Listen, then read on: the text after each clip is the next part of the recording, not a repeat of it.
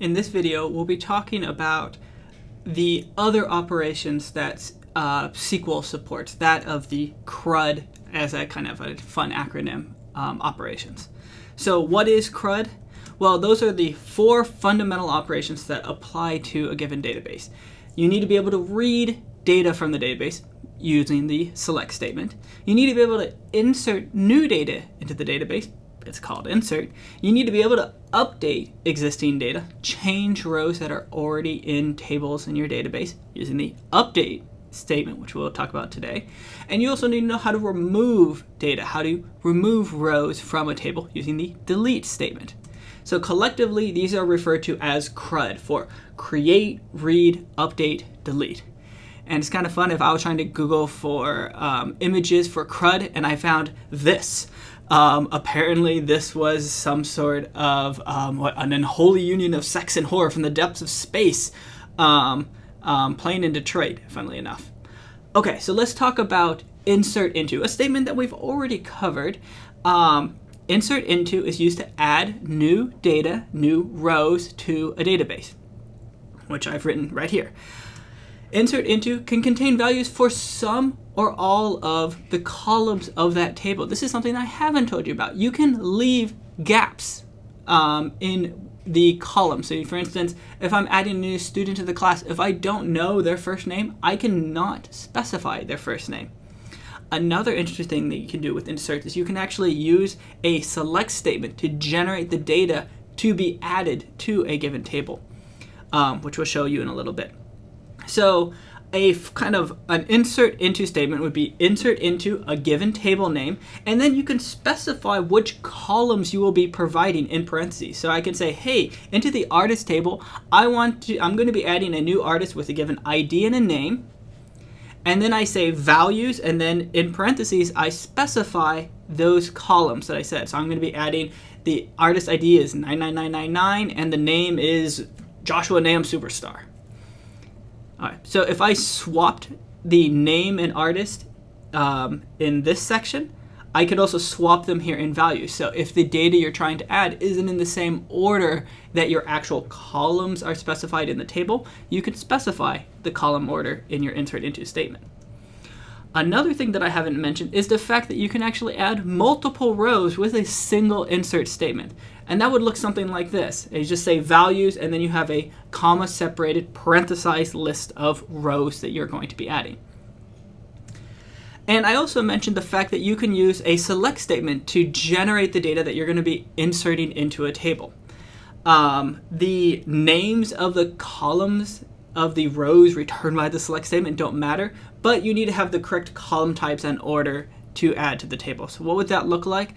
Let's say that I want to add all of the employees in of one table, and suddenly they are now all artists in my music library. They've all generated a song for the company.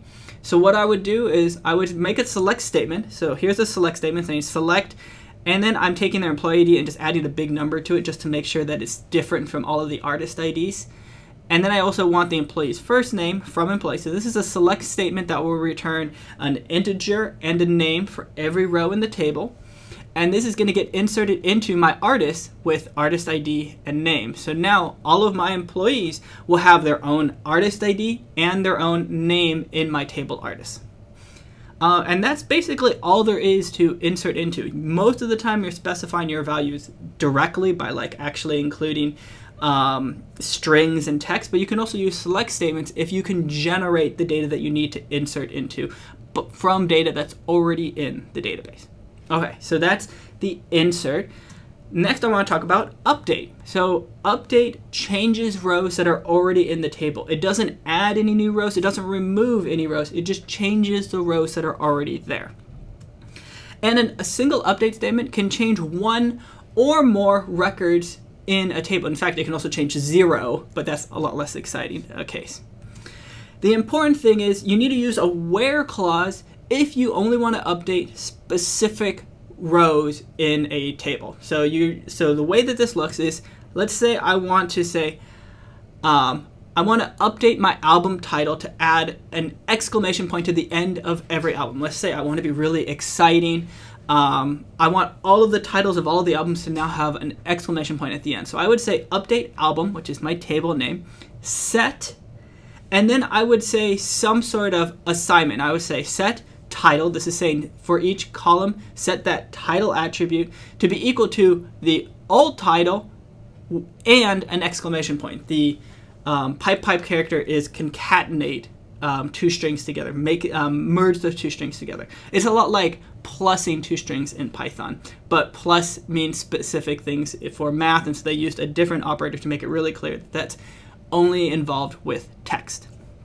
All right, here's another example where I actually say instead of changing all of the rows, only change some of them. So for instance, I can say, hey, let's say I really don't like rap music. Okay, so any track name that has rap in the title, I want to actually just set the length of time to it to be 0. I want to make the length of all of those tracks 0. So I would say update track set milliseconds equal to 0 where name like, and then this is the pattern.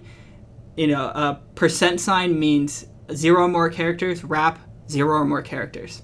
So this will now change all of the rows in my track table to have milliseconds equal to 0 if they have rap in their name. And the other thing is you can set multiple columns. You can change multiple columns with a single update statement. So I could say, oh, and by the way, I also want to set their file size for all of those records to be bytes equals 0 as well. All right, so first index card question. What does the pipe operator do? All right, this is a bit of a silly question. All of those really mean the same thing. It's basically taking two text fields and putting them together to make one larger text field. What you call it doesn't really matter. But the important thing is that you know what this pipe operator does so that you'll be able to use it in consequent homeworks. Okay, so we've talked about inserting rows into the table. We've talked about updating those rows. The other thing we need to talk about is deleting those rows. Okay, so what does delete do? Delete removes rows from a table, removes records from a table. And a delete can change one or more records at the same time. And you use a where clause to specify which rows should be deleted. Otherwise, it'll delete all of them. So if I say delete from genre, this removes all of the rows in the table genre, which is probably not what you want. But let's say, you know, my hate towards rap music continues, and I want to remove all of the genres that have the word or the letters RAP inside them. I would say delete from genre where name like rap. All right, and this will only remove some of the rows from the table. And that's actually it. Delete and update are very similar to each other. All right, the other thing that I want to talk about, because it might come up a little bit when you're playing around with SQLite, is the fact that when you choose to insert rows into a table and you don't specify values, what should be put into those empty spots? Well, the obvious thing to put into those empty spots would be null values. However, what about if you don't specify a value for the primary key, right? So the rules for a primary key is that they must have either it has to be unique and not null. So if you don't specify it, what should SQLite do? Well, it could give an error and say, hey, you're supposed to give me something for a primary key. You didn't give me anything. I'm not going to accept this insert statement. Another way to do that is to use the autoincrement keyword. So when you specify a table, you can say, hey, this is my primary key, and it should auto-increment. What does that mean? It means that if I don't provide a value for a particular column when I'm adding in a row, just take the last row and the row that has the largest value for that column and make it one bigger, make it a slightly bigger so that I have a unique number, a unique ID for a particular row. And so what you do is you combine this auto-increment word with an integer primary key field. That's the only time you're ever allowed to use auto-increment is with an integer primary key that basically says, hey, this is meant to be like my ID number. Every row should have a unique value here so that primarily I can use it for joining with different tables. And so the way that looks is you say create table, table name, column, and then you have a column something, whatever the name is, integer primary key auto increment. This column has to be an integer. It's your primary key, so it has to be not null and unique, and it auto increments. If you don't provide it, it'll take the largest thing in there and make it one bigger. Now, one little caveat that I learned is, should you use this auto increment keyword? And from the website for SQLite, it actually says auto increment uses up a bunch of resources and should be avoided. All right, but it's really handy to have not have to specify the ID, not have to look up in your table and figure out what the largest index is. Instead, just make it one bigger than the largest one already there. However, SQLite does something really nice for you already. If a column is integer primary key and you don't specify it on an insert into, it will autofill a unique value even if one isn't provided. That is the promise that SQLite promises. And that sounds a whole lot like the promise for what auto increment does. The only difference is that auto increment guarantees monotonically increasing values, meaning every column that every row you add in will have a bigger primary key than the one before it. But if you don't specify auto increment, it just promises a unique key, so it can do some tricks without having to always check what is the biggest thing in the table. So in general, if you're trying to work with SQLite and you want to use this kind of autofill capabilities, I recommend avoiding auto increment unless you really need to have your new rows always have a larger primary key than your older rows. Normally that doesn't really matter. All you need is a unique ID.